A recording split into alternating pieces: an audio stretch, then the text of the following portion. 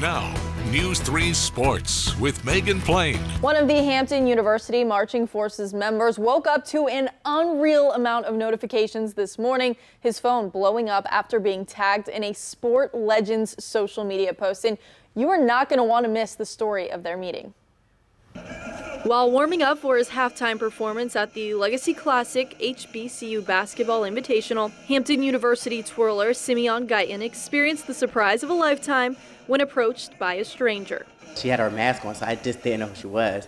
And so she asked for my baton. I said, yeah, sure. And so I gave it to her, and then she took down her mask, and I said, oh my God, you're Serena Williams. Tennis legend Serena Williams, to be exact. She was like, can you go back and do that again so that I can record you? And I was just shaking at this point. I was like, sure. And then she asked to see my baton, so I gave it to her, and then she started twirling my baton.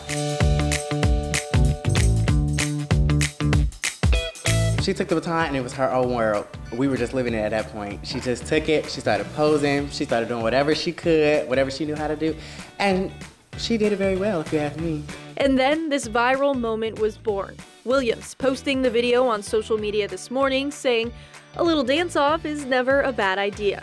I just woke up to a normal day, and then all of a sudden it's Serena Williams. I felt like how I felt when I actually met her. Williams, an icon in the world of tennis, but Guyton, a local legend in his own right.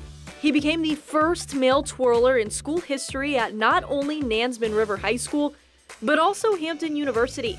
Even more impressive, he's only been twirling for 2 years and was a bit of a rule breaker when he picked up the sport. We had like these little metal rods in the back of our house, and I wasn't supposed to be touching them or twirling them, but I was learning, so I did it anyway. And so I just started twirling with rods, and I went on YouTube and I looked up how to twirl a baton.